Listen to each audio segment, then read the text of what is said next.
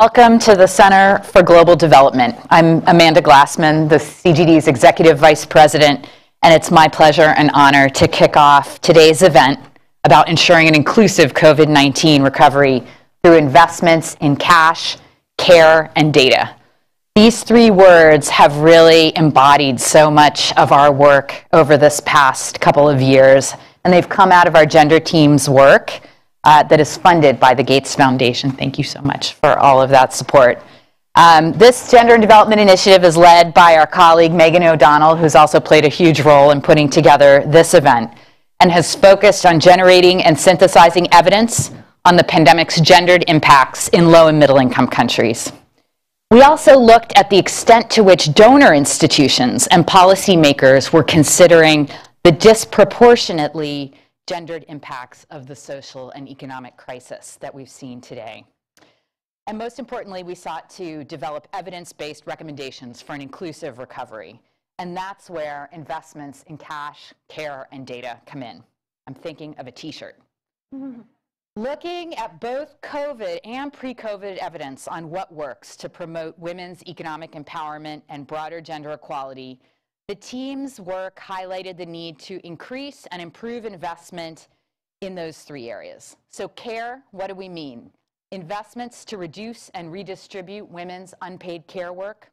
Cash, referring to social protection, cash transfers to vulnerable populations and to women and girls in particular, as well as broader support to women-owned firms and sectors where women predominate. What do we mean when we talk about data? We talk about referring to an integrated gender lens into monitoring the impact of COVID response measures, as well as broader data systems and the Data 2X initiatives that the Gates Foundation has also been really important. We're so glad that Minister Zainab Ahmed is here today, Melinda French Gates, and Jennifer Klein to discuss what the governments of Nigeria and the United States are doing to consider gender equality and to incorporate gender equality into the COVID response and recovery, as well as what else is needed to ensure that women and girls are not left further behind. For those of you joining us online, can you please share any questions that you have for the panelists over YouTube, tweet them to @CGDev, or email events@cgdev.org. So I'll now hand things over to Masood Ahmed, who's CGD's president, to facilitate the discussion with our panelists. Thanks. Thank you very much, Amanda. Thank you all for being here in person, and thanks to all of you who are joining us online, and most of all, thanks to all of our panelists for taking the time to be with us. So after that introduction, I'm going to jump right in and then ask our panelists for their thoughts, but then we will leave some time for questions from you and from those online to make sure that this is more of a conversation that you can all be part of. And if it's all right with you, Melinda, I'd like to start with you, please. Sure. And the question I want to do is pick up a bit on what Amanda was saying. The research now that we are doing, others are doing, is showing that the economic consequences and social consequences of the pandemic and the recovery will last a long time, and that they're going to disproportionately impact women and girls. And I know this is something your colleagues at the foundation have been working on. You yourself have been thinking and writing about it. I wanted to get a little bit first your take on, as you think about this, what's front of mind for you as you try to make sure that you can support an inclusive recovery? Thanks for the question. Well, when I think a bit about the world right now, and I think about development over time, I've been in this development community now for over 22 years. Shame on us. We made a huge mistake in the development community not to look sooner at women's issues. These women's issues were so often kind of the nice to do, the side to do thing. No, they're the fundamental thing. When I look back over the last 22 years, when you think about countries trying to make transitions from low to middle to high income, it's investments in women and children that help make that possible. why have we had such a decline over so many years in childhood deaths? It was Gavi. It was the vaccines that got distributed en masse. It was countries investing in their primary health care so vaccines could be distributed. Malaria deaths are another thing that came down substantially, especially for children, but because of the Global Fund. We invested in hanging bed nets. And mothers are the ones who make the decision of, hanging it and who sleeps under it. So, I think it's a gigantic missed opportunity that I wish, quite honestly, we had started to invest in as a development community and as a foundation 22 years ago. I use that time frame because our foundation essentially kind of came together and really got started in 2000. So when I look at the world where it is today, I see unbelievable innovations on the continent of Africa, ingenuity on the continent of Africa, some health systems that have been built really well. There's still many that are fragile. But if we don't take this moment of COVID, which has really been hard on families, on people, on finances, if we don't take this moment and seize it and say, look, this is the time to make investment in women, we are just going to have a huge missed opportunity. So I think of, okay, and this is why data is so important, when you look at the jobs, men have essentially recovered the jobs they had pre-pandemic around the world, right? Whereas women lost their jobs at 2 times the rate and haven't come back. That's true if you're a high-income country like the United States, or if you're a low-income country like a country perhaps somewhere on the continent of Africa or Southeast Asia. The other thing we don't look at is informal workers. Huge parts of these countries are informal work, and it's how women get economic means, it's how they put food on the table, it's how they get their kids into school, which is their dream. So 80% of informal workers are women. And so we have got to make investments in parts of these sectors that will really bring women back into the economy with money in their hands, because we know they make the right investments on behalf of their kids. It's a self-fulfilling cycle. So that's kind of how I see the state of the world right now. And I think the point about informal workers is so important, and that's what you were writing about earlier, I think a week ago. Because particularly whether you go to Nigeria or whether you go to many of the low and middle income countries, that is what most women are doing. So not only are most informal workers women, most women workers are working in the informal sector as well, and they don't have much of the support structure, and it's also harder to reach them. And I want to turn to you, Minister, if I may. And Nigeria has been really quite hard hit by the pandemic, like many of the countries in the region, both in terms of public health, in terms of economic impact, deepest recession that you've had since the 80s. Vaccination numbers still very low. It's 1 in 9 have had 1 dose, and fewer have had 2. And now, as you see the job loss point that Melinda, you were making, many of the women are precisely in the sectors that have been hardest hit in Nigeria. And we were just discussing before we came on the role of the finance minister, which is to juggle priorities and try to see where to put the money. And I want to get a little bit your sense, how has that process worked out in Nigeria over the past couple of years? To what extent have you been able to focus on prioritizing the impact on women of the pandemic and trying to see if they can be fully reflected in the measures that you're putting in place for the recovery? Well, thank you very much, Masood. It's no doubt that the global pandemic affected Nigeria like it did a lot of other countries. But we also very quickly put in place a number of measures that helped us to contain the health pandemic, and also put in place an economic sustainability plan that helped us to manage the slide in the economy. So yes, we did go into a recession, the deepest that we've ever experienced. But we also exited recession within just one quarter. And how did this happen? It is because of the implementation of the economic sustainability plan. We did a plan that was centered around creating jobs. And while we were planning, we made sure to make a provision that each category of those jobs, at least 50%, would be for women. And this was tracked and monitored. And because there was that special attention, so apart from creating of jobs, we were also saving small businesses by giving them payroll support, small grants, and then even small loans. And a lot of these small businesses are owned by women, so jobs were protected. We also provided household support. And one thing about support that goes directly to women is you know that it will be used correctly for the household, nothing else. So we were able to save jobs and also preserve jobs that could have been lost and protected the majority of the people from the effect of the health pandemic. The health pandemic, I'm sure Melinda knows, in Nigeria, the impact was minimal in the sense that we have still about 300,000 people affected, about 3,000 lives lost.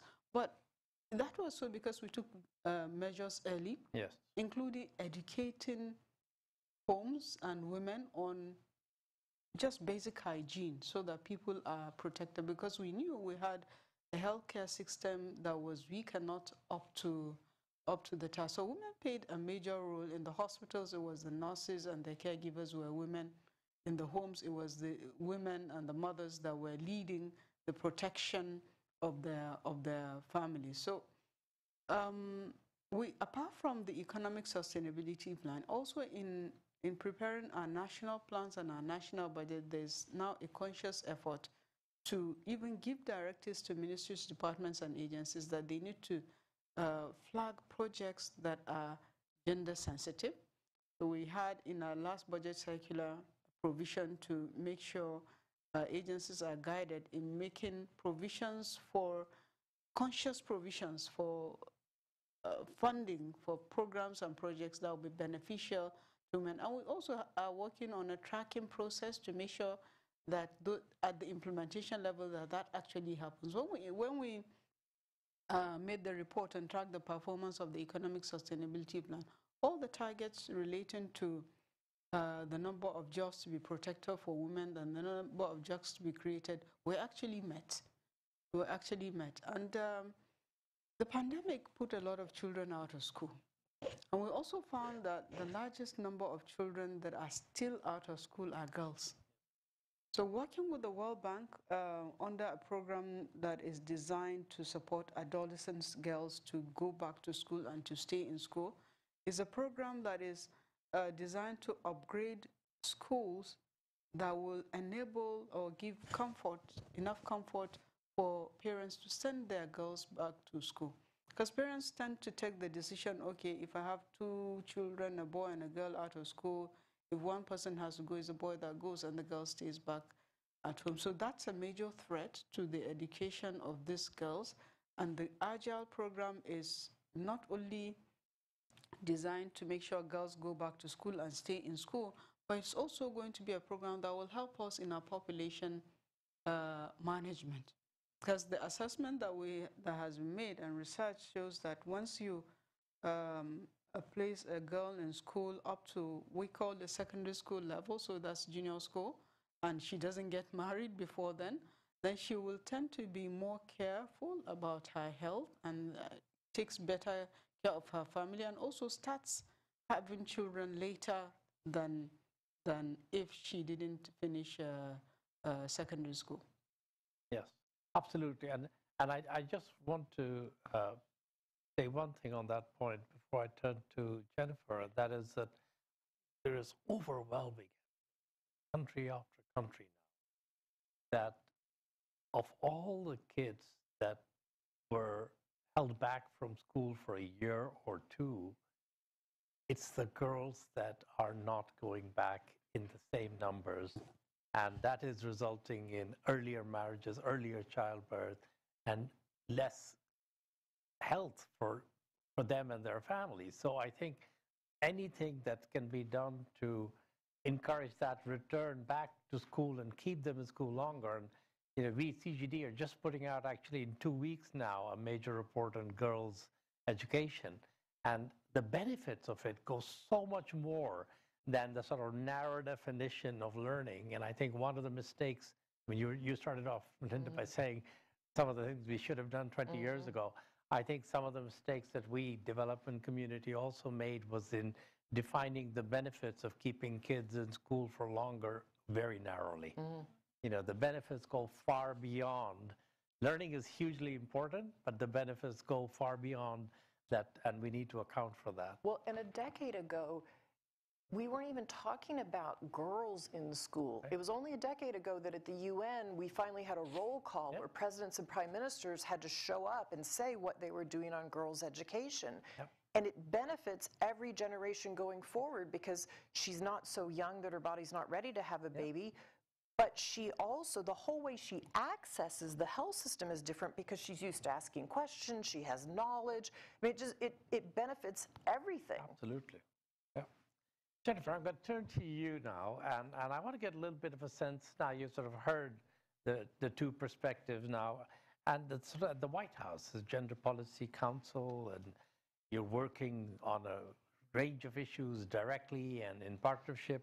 I want to get a little bit of your sense of how have you been able to work with different agencies to ensure that girls in low and middle income countries aren't left behind in the recovery process? Thank you. Thank you for having this really important discussion and for having me part of it. I have to start by correcting my friend Melinda Gates because I think there's one thing you didn't say, which of course you wouldn't say, which is that because of you and your work, both through the Gates Foundation and Pivotal Ventures, you have actually been essential in making the case for why centering women and girls in development and in policy more generally. And there's a second piece, which is very relevant for today's discussion, measuring.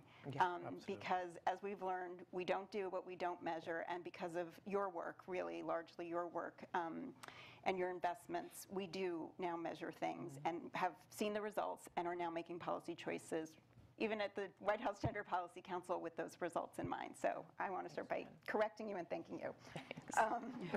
But secondly, to your question, the Gender Policy Council covers a range of issues. We very proudly put out the first ever national gender strategy. There are gender strategies in other countries around the world, and we have never had one in the United States. And it covers 10 issues, and they're all interconnected. But if I had to say what we spend most of our time working on, and part of it was a decision before COVID, and part of it is in direct result to the pandemic, are women's economic security, preventing and responding to gender-based violence, and women's health, including reproductive health, but not exclusively women's health. And each of these, as I said, is both a foreign policy and a domestic policy priority, and each of these has been affected by the pandemic. We had a health crisis, and then we had an economic crisis, and then we had a caregiving crisis, and really throughout we've had this shadow crisis of gender-based violence. And so all of our work is dedicated to addressing really each of those. I would just toss out a few examples. We work very closely with the State Department, with USAID, with the Millennium Challenge Corporation, with the Development Finance Corporation, really all of the Treasury Department, really all of the arms of the government to do a bunch of things. I'll start with vaccines. We wanted to ensure that both in the United States and in low and middle income countries, people had access to vaccines. That was, a huge focus of the American Rescue Plan, which got 1.2 billion doses out and into the world so that people could get their shots in arms and get back to work and get back to school. And also more generally a focus on equitable delivery of vaccines, but also other health services. Because as we've already started talking about, building that health system or ensuring that the health system, which, there have been years of work on building in the last, decade or so, that is essential to delivering the health services that we need to get people vaccinated and get the services they need if they are ill. And then I would also point to, supporting the essential workers, which again, we've already started talking about, which, as you noted, are the women. So whether that's informally in unpaid work or whether that's even formally, even here in this country, women, largely women of color, are those essential workers in the healthcare field and the childcare field that are essential for getting people back to work. And so, that has been a big focus of what we're doing in the United States government.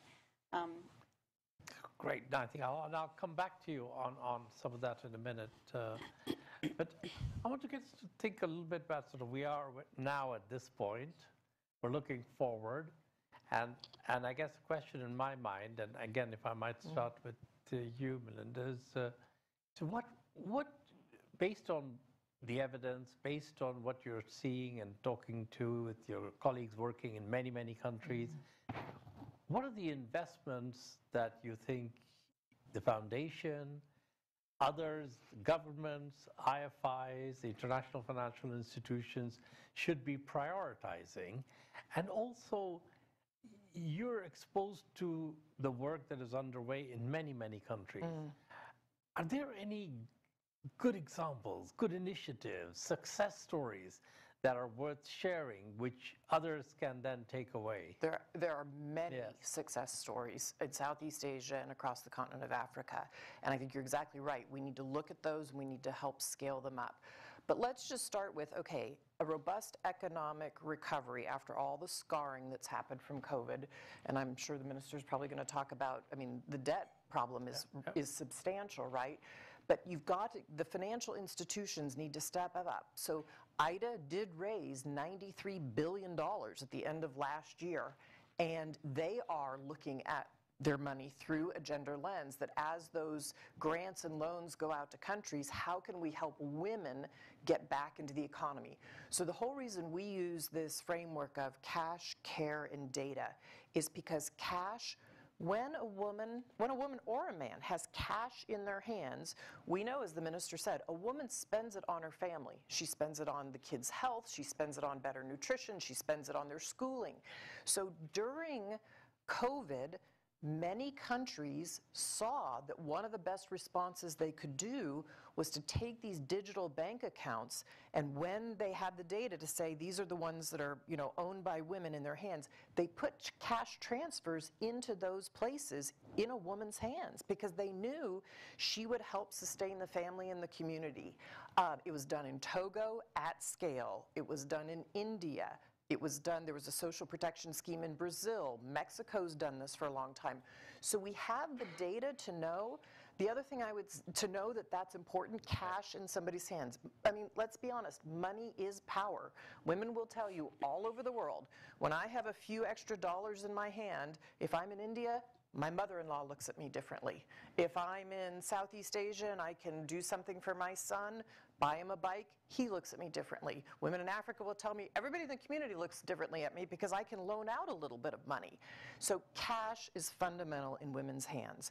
And digital, we didn't have this opportunity of digital 7 years ago, and now we do.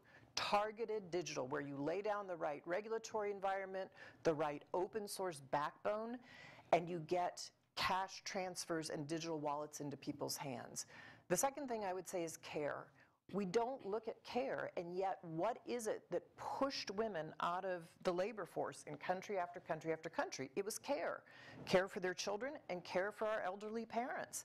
And you cannot work. It's very difficult to work when you have a young child, say a 1-year-old or a 3-year-old, and you're caring for them. How can you go work?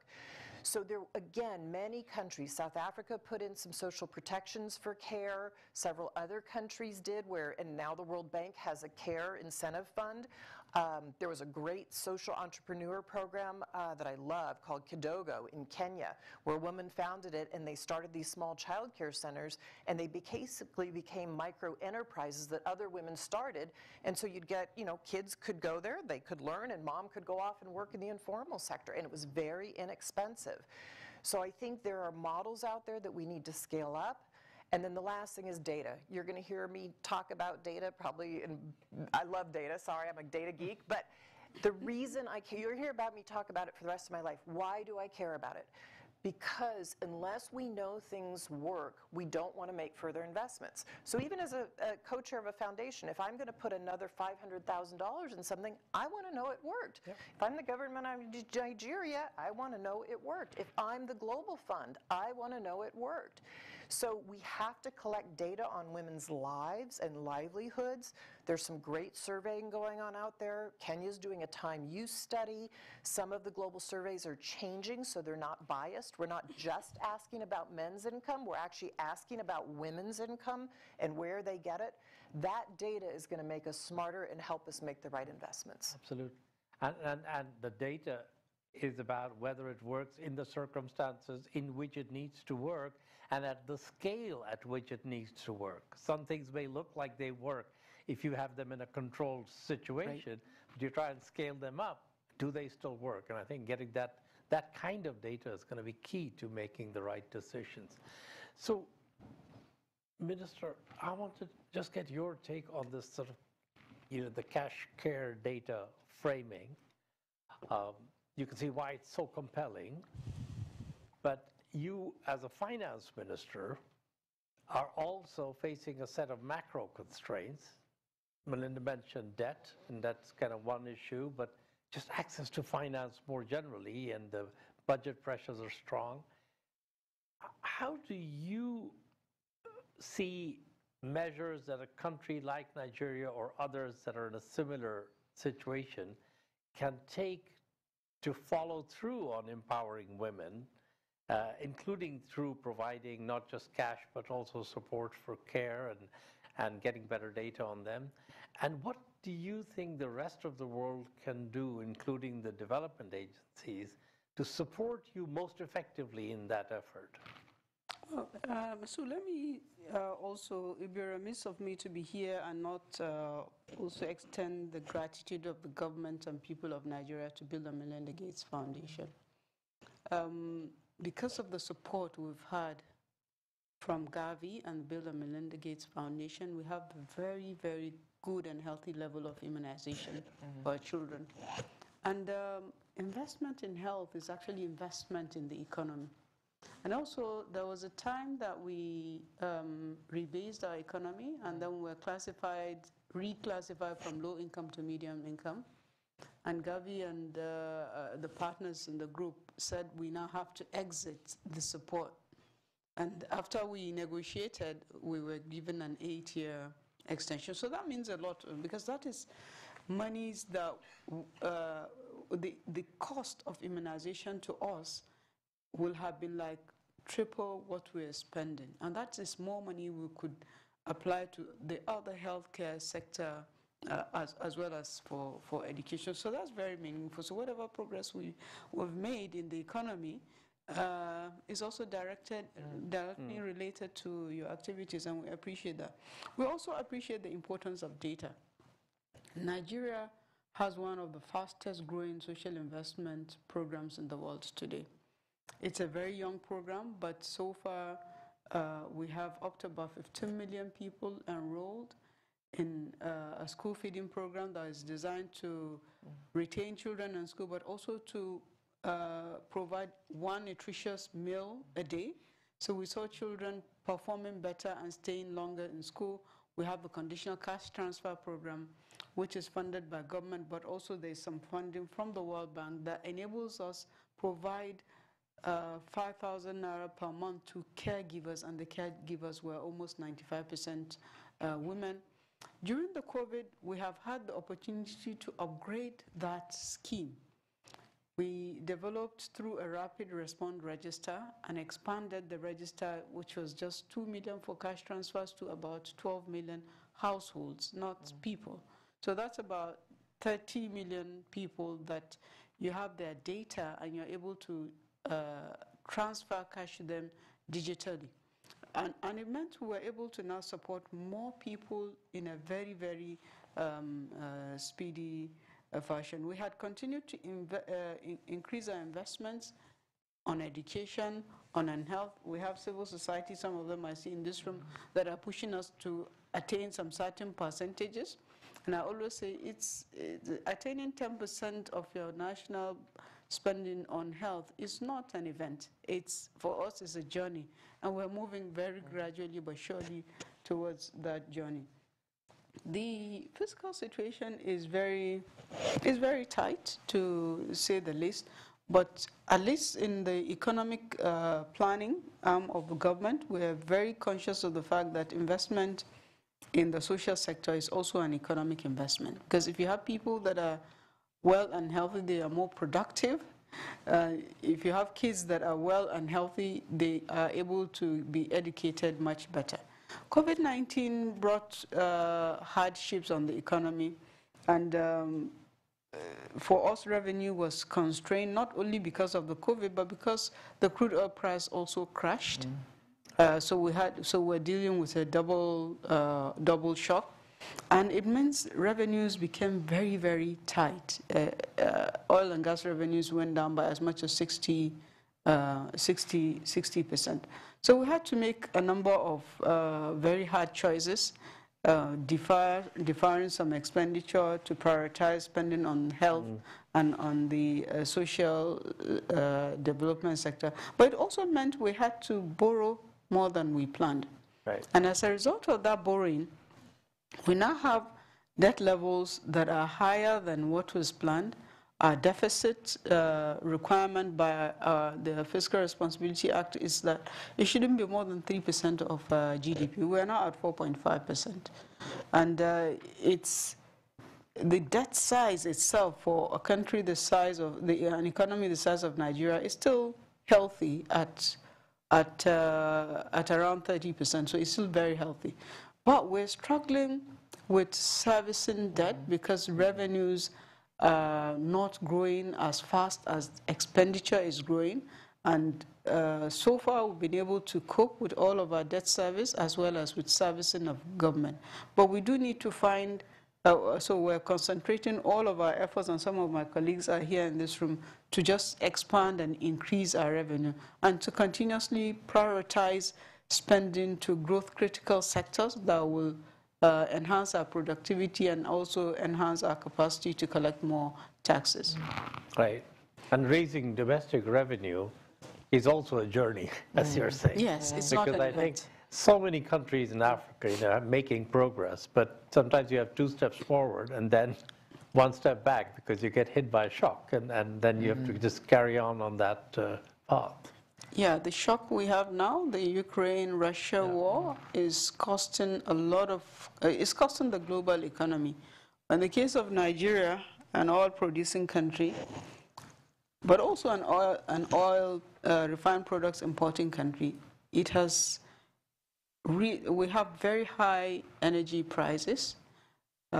Because we're importing refined products, we're spending the benefits from the higher crude prices. Yes, for the imports. So we're not seeing more revenues. And then the fertilizer and food. And then fertilizer. Well, in our case, actually fertilizer, because we produce a lot of food locally. But fertilizer also has taken a hit. The cost of fertilizer is high. The cost of transport is high because of cost of diesel, and food prices have gone up as a result. Yeah. Jennifer, can I just come to you, please? I mean, the Biden administration has positioned care as part of sort of essential infrastructure in its domestic policy priorities. You mentioned that. I want to ask, to what extent do you think this could also be complemented in the foreign policy?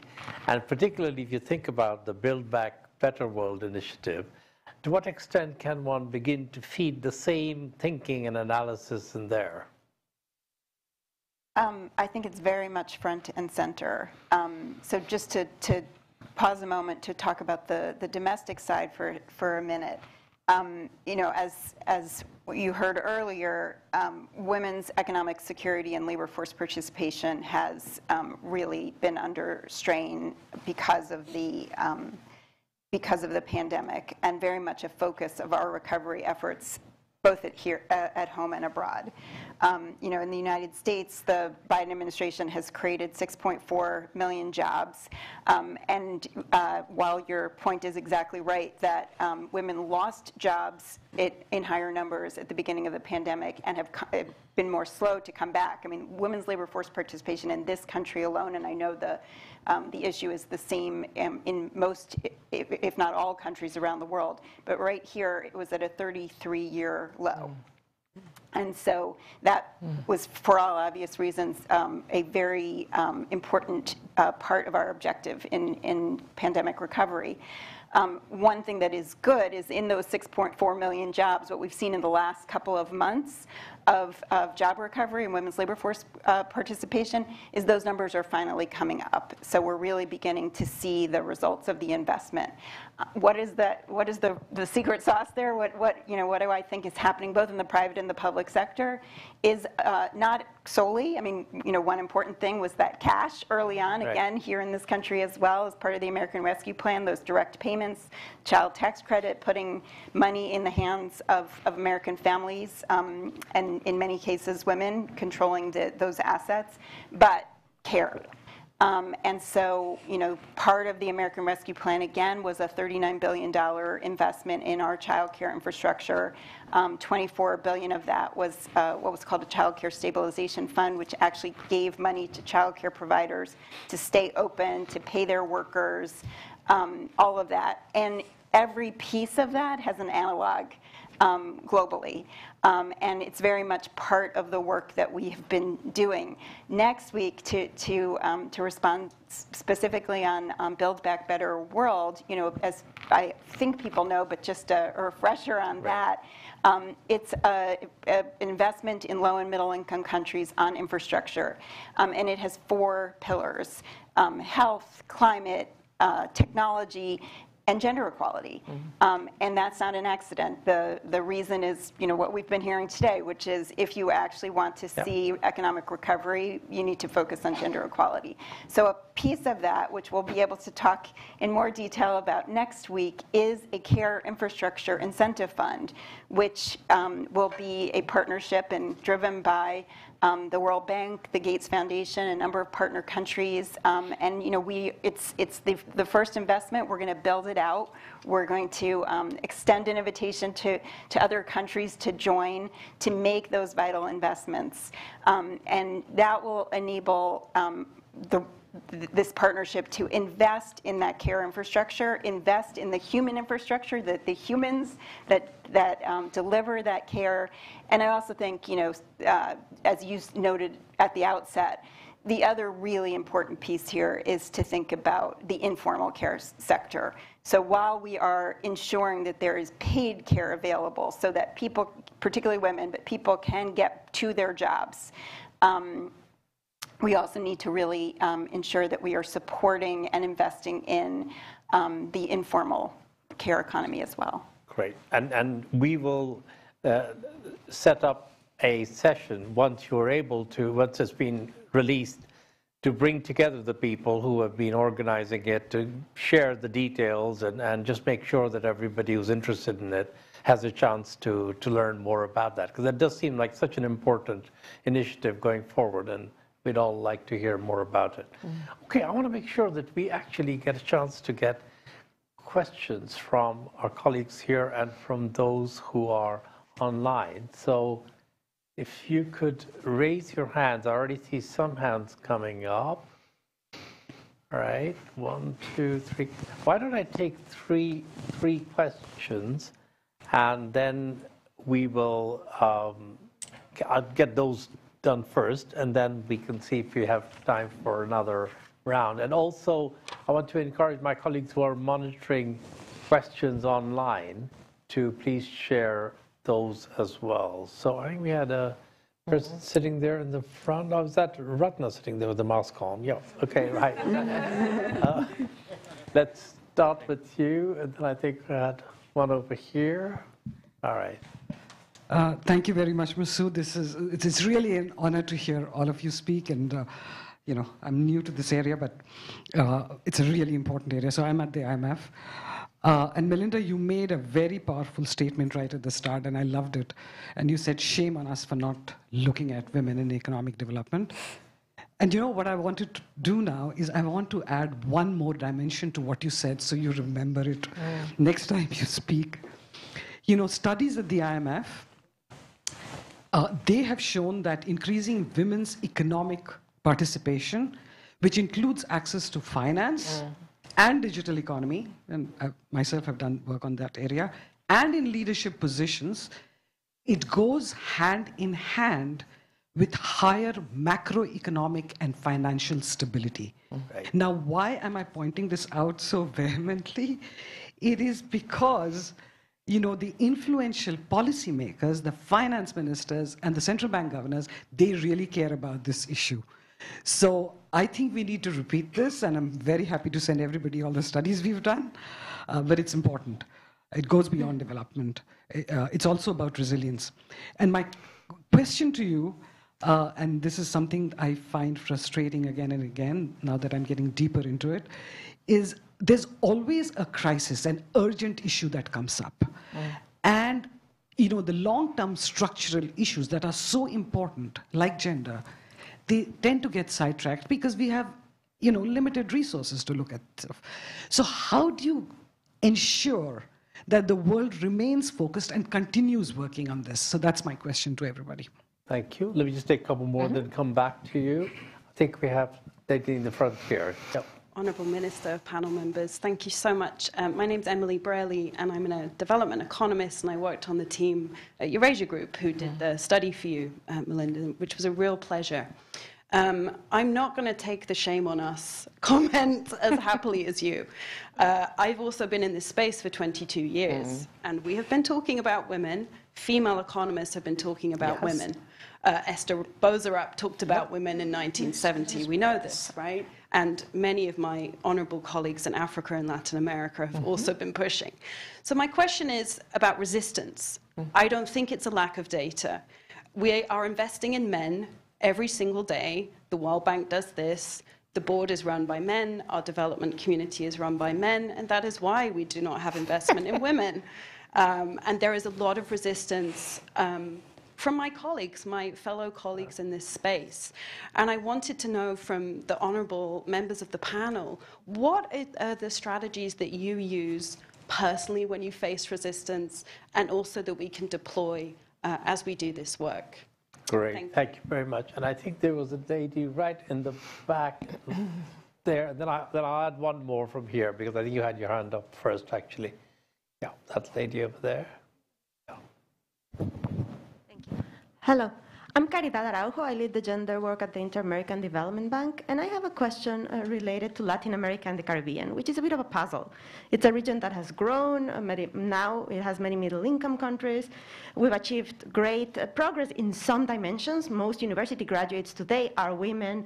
There was an increase, although plateaued before the pandemic, in women's labor force participation. And yet, we are at the top of other very worrying statistics, at the top of feminicides, gender-based violence, teenage pregnancies, limited sexual and reproductive rights, to name a few. So my question is, and oftentimes, because we're a middle-income region, we are not prioritized in a lot of the global strategies on gender and other financial issues. So would I see the role of partners like the US government, like the foundation, as key to our work in really pushing progress in this area? But I would like to hear from you as what you see as your role in Latin America and the Caribbean countries. Thank you. Great. Let's just take one final question here, and then we'll come back to the panelists.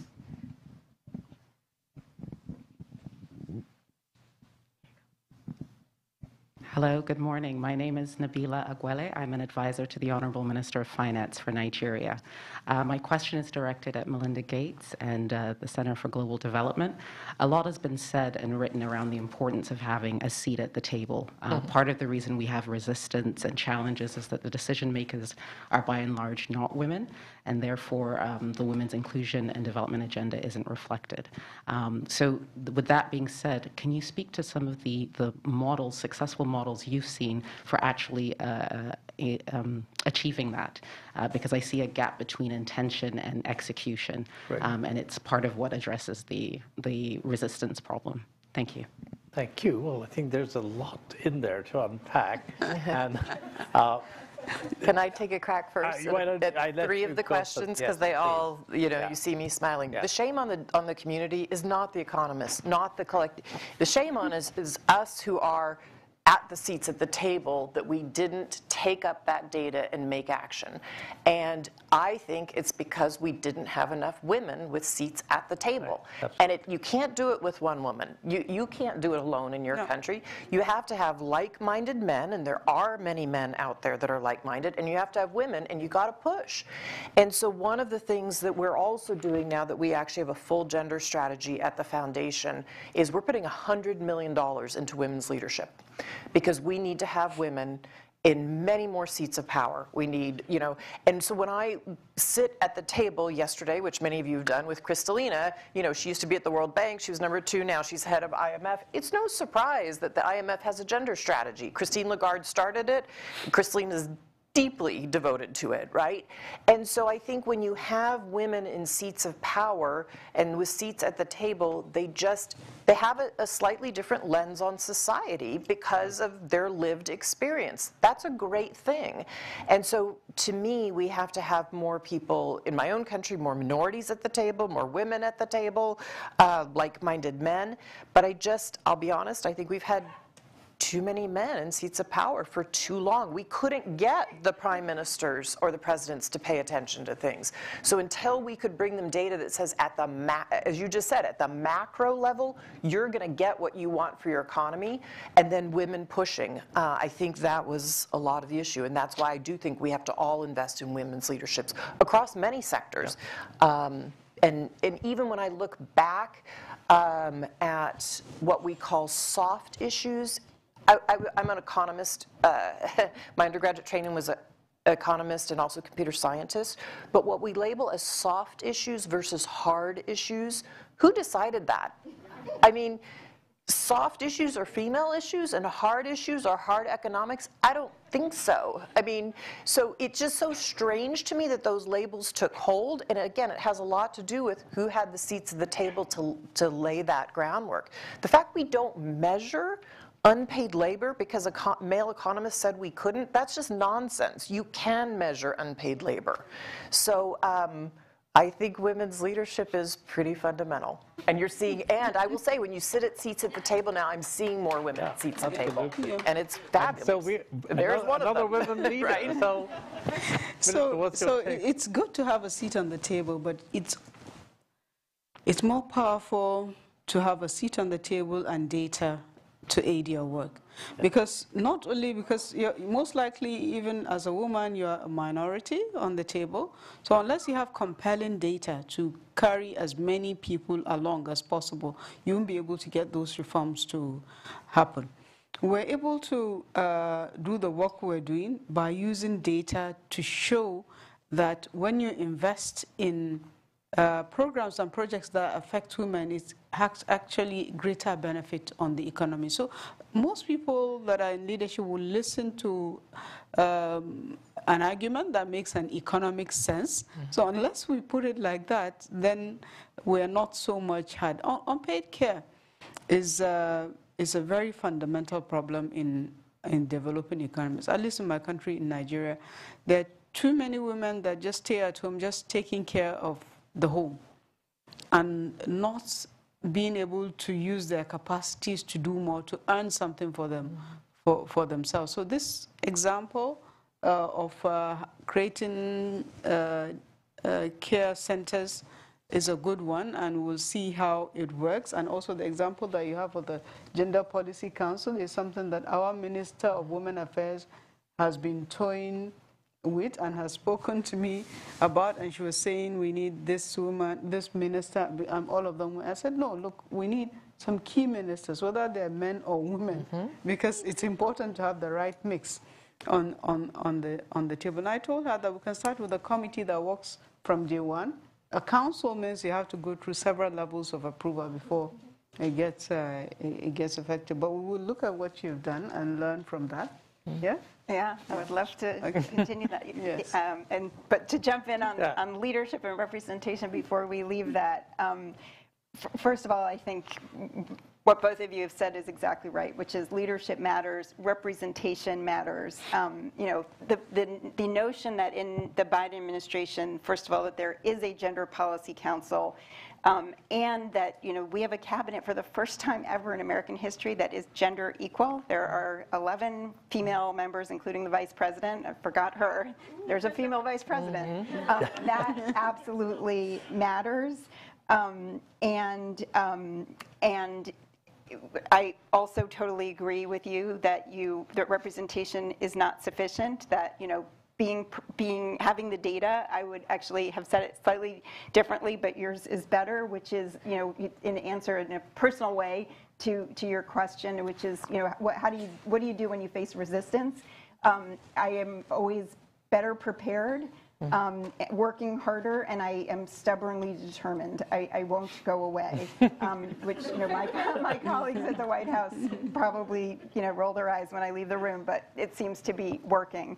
But I think those things really matter. And the other piece I would add, which I think, again, to take some responsibility, I think we don't always do well as a community working on gender equality and gender equity is not only finding like-minded men to bring to the table, but not only talking to ourselves. Right. So a project that I was honored to work on, which I'm sure most people would have turned away in horror at, and I worked closely with my colleague who's here, Rachel Vogelstein, was under Secretary Clinton integrating gender throughout the work of the State Department. So what did we do? We didn't just work in the office that we were working in, which was the Office of Global Women's Issues. We, under her leadership, figured out how to integrate this work through every bureau, every embassy.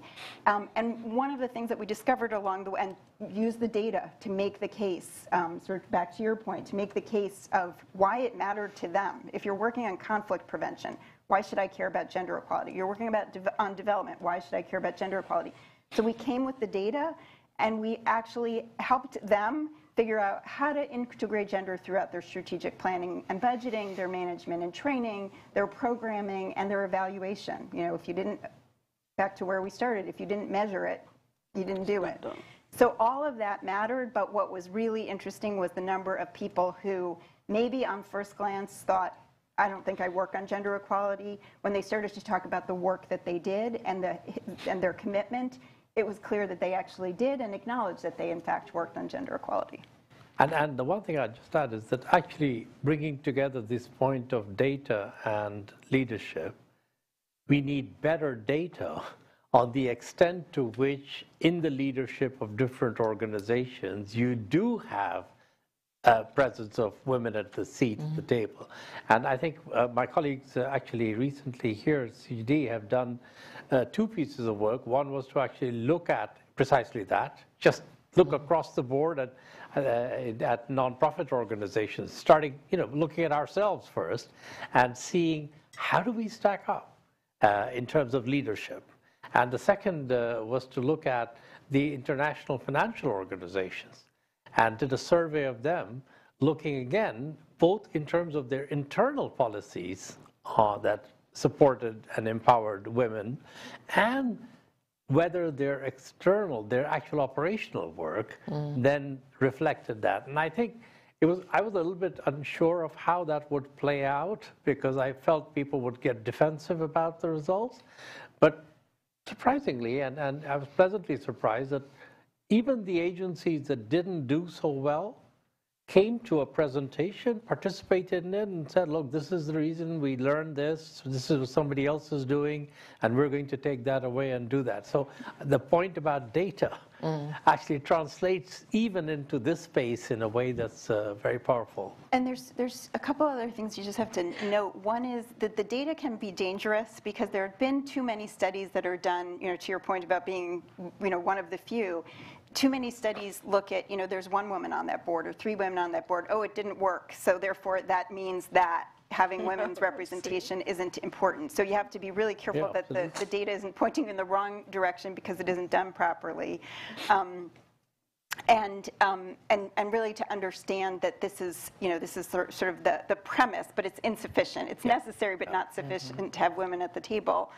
It's also important to make sure that those workplaces or wherever women need to be are hospitable, safe, fair, and that they can thrive and make their contribution. So true. All right, I think we are running out of time now. So I just want to take this moment to really thank, first of all three of you for having taken the time during a very busy week to come and participate in this panel. I want to thank all of you who came and joined us in person. And I also want to thank all of you who are watching this online. And obviously, in the post-COVID world, the ratios of the people who watch online compared to the people who are in the room have shifted dramatically. So a great welcome to all of them. So if you could all join me, please, and those of you online can join virtually, in thanking our panelists for this great presentation.